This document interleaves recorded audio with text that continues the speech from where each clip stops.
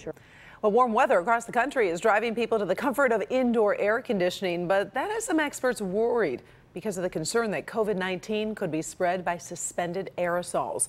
Dr. Frank Majorge joins us with a closer look at that concern. A report published in the CDC journal, Emerging Infectious Diseases, details how COVID-19 was spread in a restaurant from one infected person to 9 other people.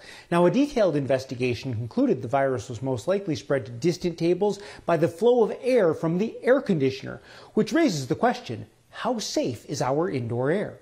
When an infected person coughs, sneezes, or even talks loudly, especially without a mask, a fine mist of particles is expelled into the air. This aerosol can carry potentially infectious particles farther than the recommended 6 feet of physical distance. One important concern is that air conditioning systems could either blow the aerosol more quickly from an infected person to nearby people, or, by recirculating the air, could spread virus even farther. The concern over recirculated central air hasn't been proven yet, but there are a number of ways the effect could be limited nonetheless. High-efficiency HEPA filtration systems would trap infectious particles in the airstream.